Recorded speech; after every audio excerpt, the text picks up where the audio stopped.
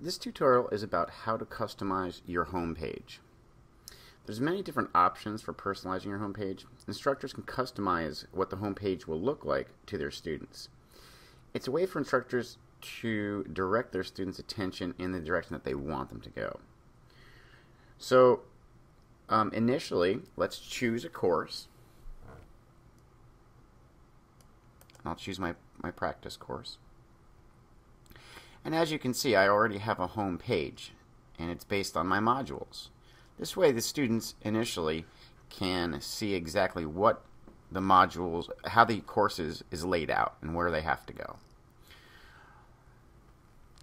So if you click on Change Homepage Layout, you get these options.